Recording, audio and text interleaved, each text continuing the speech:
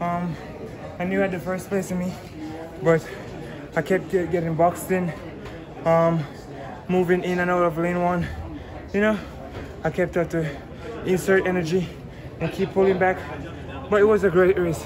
I got my national record. We were standing for about 45 years. I'm coming back for World Championships, so I hit the qualifying standard. I really can't complain.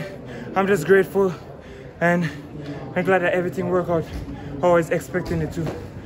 How long had that national record been a target of yours? Say that one more time, please. How long had that national record been a target for you? If I'm being honest with you, it's always something I had in the back of my head, but I was ready to equip with the skills to take it on whenever I got the opportunity. And today was really a great day to execute that. When did you move up to the 800? I moved up to the 800 fully, I'd say 4 years ago. But before that, I would be doing 1500.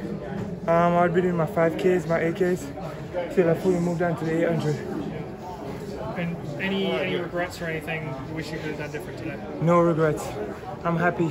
I'm thankful because I'm gonna get what I came for again in a few weeks here at the World Championships. Nice job. Thank you for the time. Appreciate it. Tell me about the glasses. Appreciate it. Tell me about the glasses. The glasses, Yeah. whenever I wear these, Uh-huh. it's just a totally different mindset. Really? Yeah. How so? Do my hardest workouts in these. Yeah. And just, you know, whenever I put my glasses on, it's game time. Really? When did you start wearing them? I've always been wearing my glasses, if I'm being honest. Really? But it was the first time, about 2 months ago, I got the courage to race in them because I thought I was ready. Really? Wow. Okay. Great. Well, thank you so much. Congratulations. Appreciate you. Thanks. All right. Congratulations. Yes,